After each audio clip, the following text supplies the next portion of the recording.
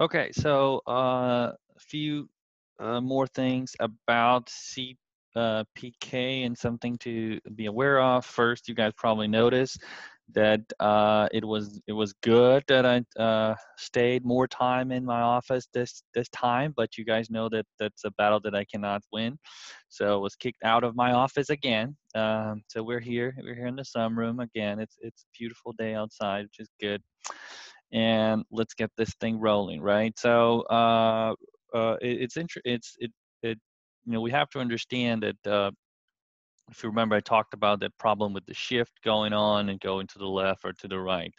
So it's different when I have kind of a long series of data. Let's say I have 3 or 4 years of data being collected in a specific process, or I just started collecting data about this process, right? So if I have like a big timeline, I know what all variation happened. I'm very closely more close to the actual standard deviation of the population. So I can have, because I have that more historical data to support it. So usually if you are in the long term, if you're collecting a lot of data, you have most of the process variation. So here's just having kind of a Pareto chart rule just to explain. If I have more data, I know that I have more than 80% of the variation that will occur. It's known. But if I just start collecting data, I don't have much information about that. I will have like a week or 2 weeks or a month or so, right? So there's two different kinds of parameters to calculate here in the process capability, and what we talked about is called the C metrics, right? The CPK and the CP, right? And these are associated with short-term capability. So it's just when I start collecting data. There's another metric that's called PPK and PK, right? Like the CPK and the CP. So the PPK and the PP. And they're used when I have more long-term data sets, okay, longer capability. So don't mix them up. We're going to calculate more the CPK, but I know when we do some of those analysis in Minitab, for example, some of those quality analysis using specification limits and all, the Minitab does both calculations. So for you guys to understand, what is the CP, what is the PP, right? What is the difference between them, right? So just keep that in your mind. We're going to use CP, which is short-term data. Usually we don't have much. PP is when you have a long kind of historical, and we're not going to go into many details there, but just to understand that whenever I already know the variation, then I have so many data points that I can kind of be more sure about knowing most of the variation. And when I don't have many data points, I know that some shifts will happen. Okay, so kind of some of the elements of the control chart. We know what it is. We know what it is for. So have a measured target. Understand if things are according to normal, where's the upper and lower control limits should be. So if anything happens that's outside the limits, I know that I need to keep monitoring and see what is going on, and kind of have some actions there to fix it. Okay. We're going to talk a little bit about control plan. So control is kind of monitoring, but also make sure that you're giving the improved state to the people that are going to do the process over and over again. So I want to guarantee ownership and accountability that those things are going to be, changed, right? And it is very difficult to change a process, and it's very difficult to maintain that change. So we're going to spend in you guys, when you go and do this in practice in the industry, you're going to spend some time to make sure that that kind of baton is passed to the next runner, right? You have that kind of race that you run, have to pass the baton. So because that's a critical point there. If anything happened and problems, with the new user or the person that's going to do the job every day, you can easily go back to the older stage, and everything you've done is just a waste of time. So you have to be careful there. So this is some kind of report diagram example that I put it here. What was the solution? What was the recommendation? who is responsible, when is going to do it, what audit frequency that we're going to have.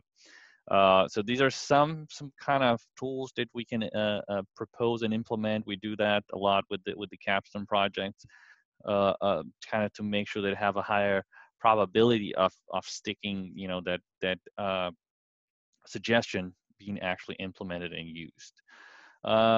We also usually, if we create an Excel file, if we create some tools and documents or Power BI, whatever software we use, in a recent project that we're doing this semester, we're actually working with their software, for project management software called Workfront for Outpack polyester, and we're creating an instruction manual customized for their solution. So Workfront has a bunch of videos and manuals and all that kind of stuff. It's a software used for project management and have a million different things that you can do.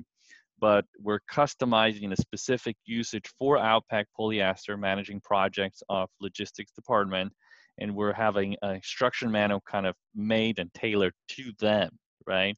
And this is another example with Electrolux, appliance manufacturing company that owns Frigidaire brand. You guys know Frigidaire. And we did a Excel based tool that they can use, and there was like a manual with all the instructions. So again, these are things that help standardize and help them actually implement what we suggested. So instruction procedures, or SOPs, are also very common. So sometimes companies already have those and you just use the template that they have. Sometimes you have to come up with your own template. After, you know, the kind of the control phase and creating all those documents are done, it's always good to have a good structure of reporting, right? So you can use different methods. I can put some of them: PDCA, DMAG, DMDV, you know, and it performs all these kinds of mathematical models and suggestions and analyze phase and root cause analysis and all that. How to kind of create this document that tells the whole story of the project, right? How do you start it? What you investigated? What was the current situation? What do we find out? What do we propose? And how to keep that solution going. So what we do here for our Capstone project is, of course, we build that deck of slides that I talked to you guys there on the Define, if you guys remember at the beginning of the semester. That is our storyboard. There's our slide by slide kind of showing all the analysis.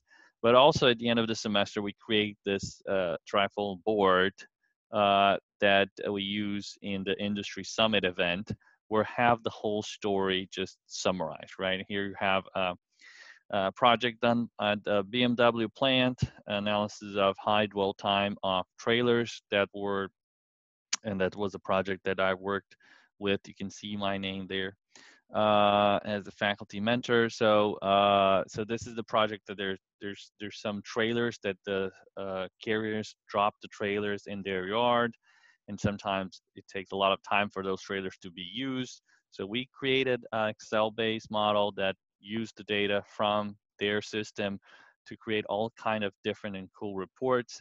And actually we automated in a way that the Excel file run some macros and send email to the people that are responsible for those trailers, telling them how long the trailer is there, and then they have to take some action, right? And actually it escalates, and it's, I think it was like a week or two it goes to their managers, the email. So we created this kind of cool tool, and this is the whole project, right? From define, measure, analyze, improve. We did cost saving analysis and control. So I think this one was about, yeah, from $200,000 to $400,000 a year in cost savings. This is the control plan with a lot more detail. I'd love to do this in my Capstone projects.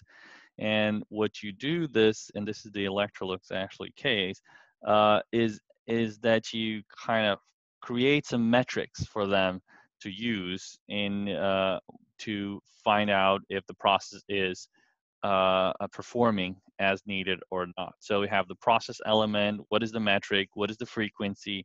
what is the target, which is the benchmark, the detail, the metric, how to calculate, what is the warming signal would be, when should you be worried about and start doing an action, and what that action should be. So these are some guidelines of what to do and what metrics to actually follow and control, so you know when things are not occurring as needed. And this is usually a good thing to have. So again, we give them something that they can control and implement and see the results. And this is the moment you'll all be waiting for Six Sigma. We got to finish off the DMAIC model. In the next few weeks, we're going to talk about lean systems. Okay, so we finished Six Sigma. We're going to start talking about lean next week.